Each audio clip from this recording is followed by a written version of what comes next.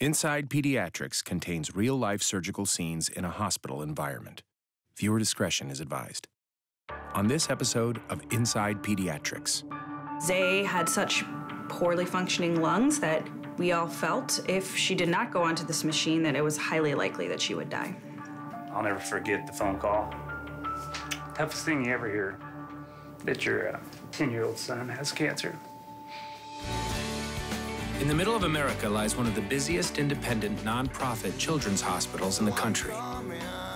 Go inside the operating rooms and the transports. Go inside each family's journey, each patient's story. I'm coming home. I'm coming home. Go inside Pediatrics at Children's Mercy, Kansas City.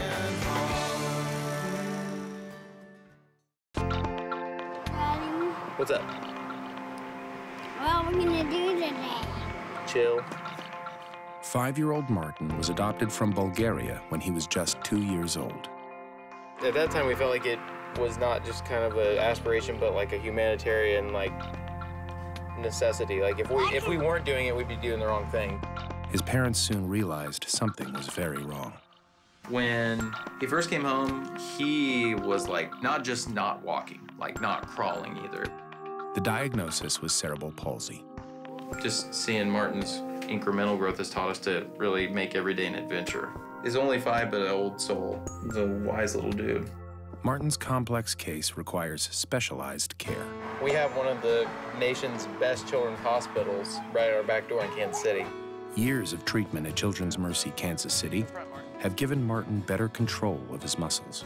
Martin loves riding bikes, and all of our physical therapists were over the moon happy that he was riding bikes. It's recreational therapy. He's getting physical therapy. He doesn't even realize that he's doing it because he's enjoying himself. I want to ride my bike. It's this huge source of independence for Martin. But biking isn't enough. Martin still needs surgery to reposition his leg bones and release his tightened muscles. At the Children's Mercy Human Performance Lab, computer-assisted tracking devices map Martin's movements. Using tools and technology such as instrumented motion analysis, we are now able to look at exactly how an individual is moving. The computer helps calculate the angles, the degrees, the exact measurement. There are few children's hospitals that have a comprehensive movement center to take care of kids with neuromuscular disorders. When I saw Martin and just watched him walk, I actually considered loosening up his calf muscles. The data from the study made it quite clear to me that loosening up Martin's calf muscles would be the wrong thing to do. I actually did alter my treatment plan based on the data from the lab. We like to be outside and hike and bike, and everybody agreed that this is going to be the best option for Martin to get as much mobility as possible. You did it. We did it. Bree's daughter Zay was a happy, healthy 15-year-old. It was unusual for her to text her mom during the day. I received a text from Zay, who was at school. She said that she felt dizzy, like she might pass out, and she just didn't feel good. And then her next text was, "Please hurry." We went into the ER in Wichita. Within that first 24 hours in Wichita, they ruled out common bacterial infections, standard viral panel. Everything was coming back negative, but her symptoms were getting worse. Zay's lungs deteriorated rapidly. After consulting specialists at Children's Mercy, the decision was made to transport Zay to Kansas City. So I said, okay, are we gonna drive today, tomorrow? And they said, no, we're gonna take her by flight now. I met Zay on a Saturday morning. She started to decline very rapidly. She had what we call bilateral air leak, which is the lungs are leaking air into spaces that it shouldn't be. And when that happens, we know the lungs are so damaged that we really can't use the ventilator to support her. And so that's when we decided that she should go on to ECMO. ECMO is pretty much the highest form of life support. It's not gonna fix anything. We're just buying them some time, and then it's not without complications. It takes one person to run the machine 24 hours a day, and that's their only job. It takes at least one person to take care of Zay, and that's their only job. A respiratory therapist, the physicians, the ECMO core team. In only a few days, Zay has become one of the most critical patients in intensive care. But her diagnosis is still a mystery. Zay had such poorly functioning lungs that we all felt if she did not go onto this machine that it was highly likely that she would die. We were placed on ECMO support, and she has this Avalon cannula going into her right jugular, exchanging her gas through her blood, and that's when our journey began.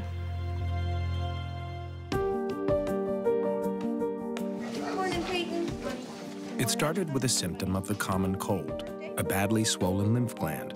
Then 10-year-old Peyton Grimm learned he had Burkitt-like lymphoma. Peyton's cancer is very rare. He has a lymphoma, which is a cancer of some of the cells that help us in our immune system. We only see about 2 to 3 cases per million people a year, so pretty rare. Okay, you ready? Sit up nice and tall. Nice and tall. So brave. We were able to get Peyton seen in our clinic the same day that we received the referral, which is extremely important for his type of cancer because it can be so fast growing. Aggressive chemotherapy began immediately. You know, as a mom, you want to be able to fix everything, and suddenly this is something we cannot fix. So like I told Dr. Tolbert that day, I'm trusting you with my baby here. So do everything you can to get him well. Dr. Tolbert checks Peyton's labs to see if he's healthy enough to be admitted to the hospital for his 3rd round of chemo. Results are back. What do you think? Are we staying or going? You're staying. Let's knock this out. Yay! Let's get it done. A lot of the chemotherapy drugs are just that, they're poisons, they're toxins, that's how they kill cancers. And so they harm other cells within the kid's body, and so tailoring that dose limits the amount of those side effects. Not hurting anywhere? Nope. The face of cancer is always changing. We learn something new every day. Here at Children's Mercy, we have access to so many resources that ensures that we always stay on top of what's best for our children. Yeah, you hear these stories about chemo and how hard it is on your body and how sick you are, but overall I feel like he's still able to mostly live his normal life at home. Staying strong through chemo is tough. It's even tougher for the Grimms because Peyton's dad is stationed almost 8,000 miles away.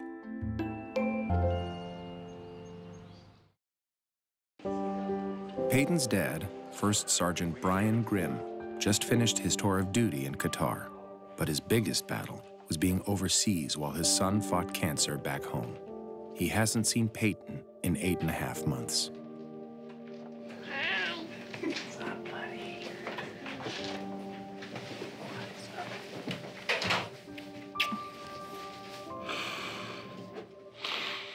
I missed you.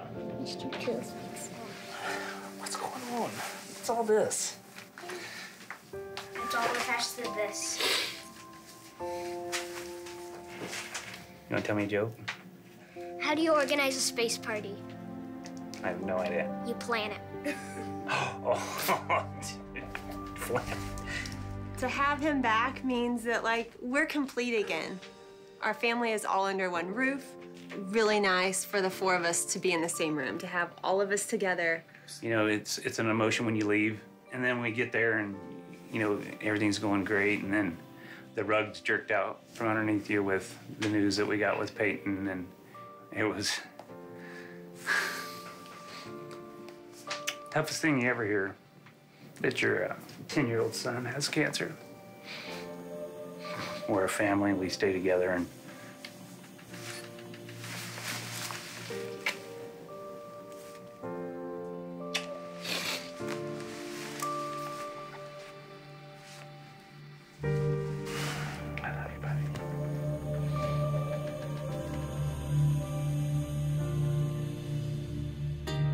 It's surgery day for Martin. He's not afraid of surgery. He's afraid he's going to get a shot. Nobody likes seeing their kid scared or in pain, but when you understand like the big picture of it, it makes it easier. Child life specialist Megan Abbott steps in to calm Martin's fears. Hi, Martin. Can I say hi? I was coming to see if I could come see you. I just met Martin in same-day surgery, and it's my job to make sure he knows what he's here for today, make it not so scary, and help him cope with being here. So I have some things to show Fox. Is that okay? Yeah. Should we see if he wants to smell the strawberry? Or we have orange. Does Mr. Fox like it? I like it too. You too? Is that your favorite? Yeah! As a child life specialist in surgery, I'm there to ease any anxiety leading up to surgery. It's very important that kids are prepared for what they're here for. Kids cope much better when they know what to expect. Should we ask the fox, did it hurt when this was on his face? No. Do you think it hurts? No, no ouchies, right?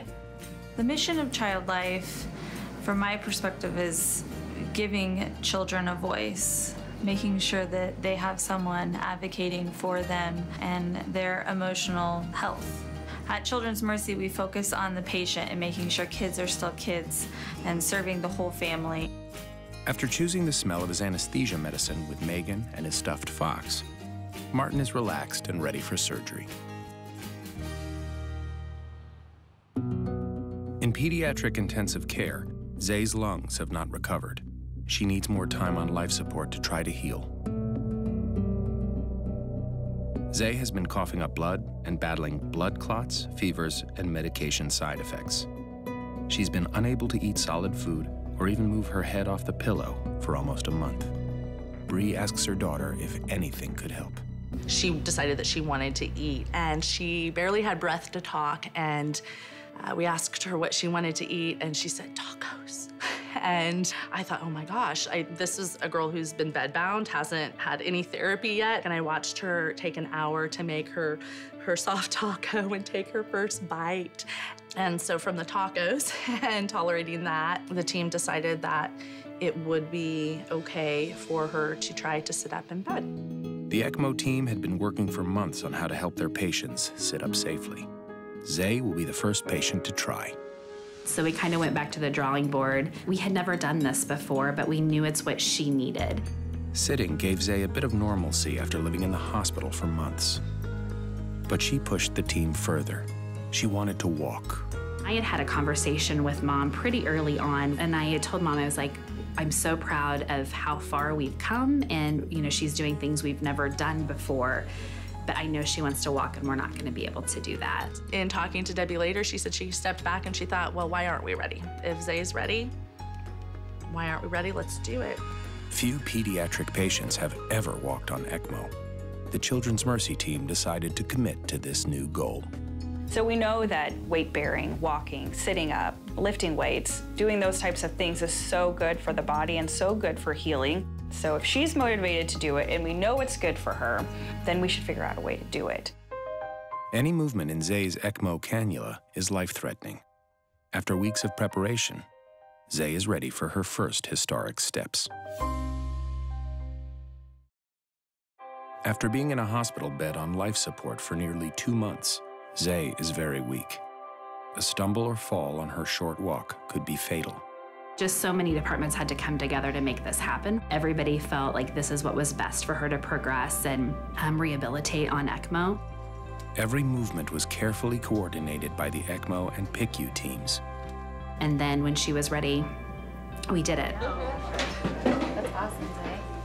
Zay is the first Children's Mercy patient to eat solid food, sit up, and walk on ECMO. Well, I think being connected to a life support system for months, there's no normal in that. Anything that we could do or give her that gave her a little bit of home was so important. Everybody who came together for Zay is a true example of patient-centered care. And just again, so proud of my hospital and my team.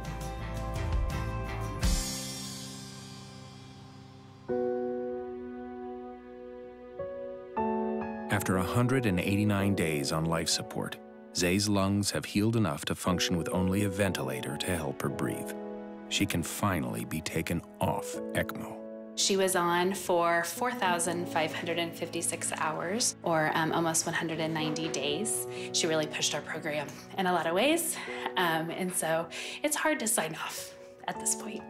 Surgery to remove the ECMO machine will end the longest ECMO run in Children's Mercy history. She literally is like this. She can't move her neck. I mean, she can't do anything for 189 days without asking. If she gets the ECMO off, she could roll over in bed now without asking permission. I'm confident that we're gonna come off ECMO and our rate of improvement is going to just take off.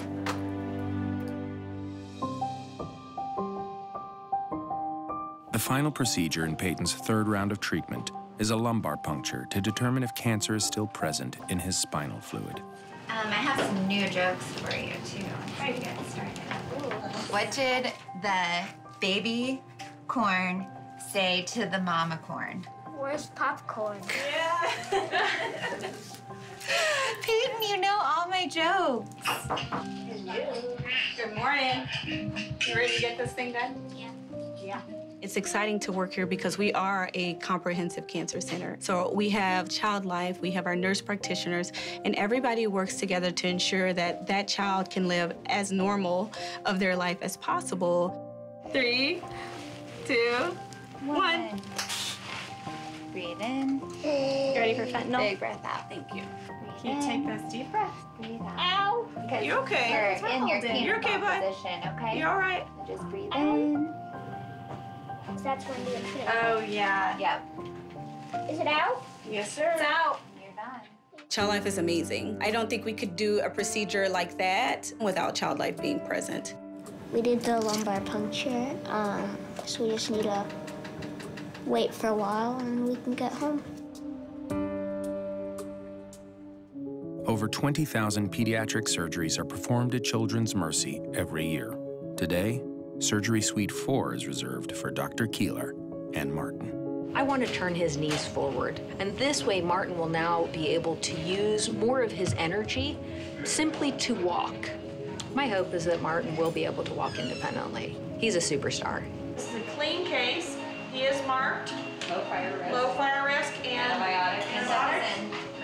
Does everybody agree? I agree. First, Dr. Keeler lengthens Martin's thigh muscles to release tension on his knees. 4x4, please. Then she cuts and repositions Martin's leg bones. A steel rod and screws will hold the bones in place, properly aligning Martin's knees with his hips. So we've done one leg, and now we can already see the difference. Prior to surgery, he was not able to completely move his knees out because of his muscle tightness, and now he's able to kind of frog leg. I know for Martin, he's mainly just going to be excited that when he pedals his bicycle, he's not going to be hitting his knees up against one another. I'm delighted. Alrighty, let's get this kid out of the OR. What's really cool about my job is that I'm able to watch these kids grow up. I hope that I'm able to stand there and see Martin on the starting line of his first bicycle race and then see him through to the finish line. That would be truly amazing. The successful surgery means Martin is one step closer to his ultimate goal, to walk unassisted. Dr. Keeler was able to do a life-changing procedure that's gonna change the way Martin moves. Once Sleeping Beauty's awake, we'll go see him. He's not gonna be happy, but we'll be happy to see him though. And then hopefully in 7 to 10 days, Martin and I are in the pool. Swimming.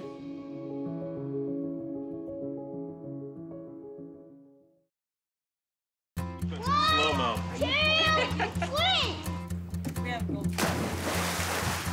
It's been just 2 weeks since Martin's surgery. In just the short time that he's been back, it's been surreal to see him do things that at one point you think might not ever be possible. Dr. Keeler's unique post-operative approach eliminates 6 weeks of leg casting after surgery, so Martin's recovery is much faster.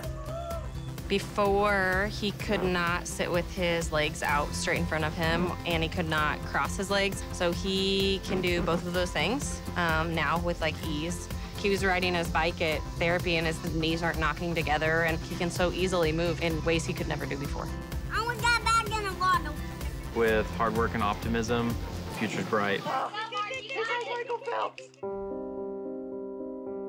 Brian Grimm has been looking forward to this home-grilled burger for months. 8 minutes on each side, and woo! So worth the wait. But everyone is anxious as they wait for the call from Dr. Tolbert with the results from Peyton's scan. Oh. Hello? Hey, Christy, it's Dr. Tolbert. Hi.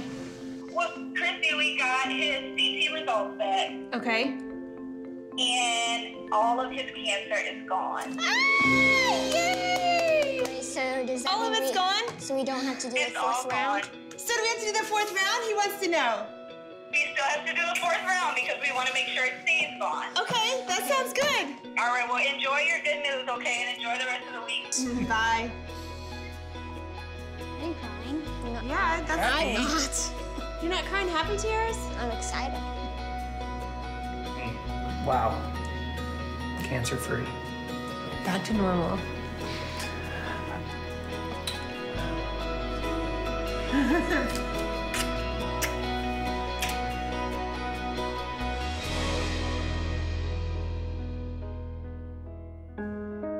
Back at Children's Mercy, Zay is off ECMO. Her weak lungs struggle to breathe, even with help from a ventilator. But now, she faces another crisis. She unfortunately had a very difficult time coming off. She ended up having pulmonary embolisms, which were clots in her lungs. That's the same time that we were worried that she'd had a stroke. We were all beside ourselves with emotion for how to get Zay through this and thinking that maybe after all this time on ECMO, we weren't going to be able to. I appreciate you guys being honest. Zay's blood pressure and oxygen levels dropped. She stopped speaking. The team has few options left. Like, she's fought so hard. Like, I don't want today to be the end of her story.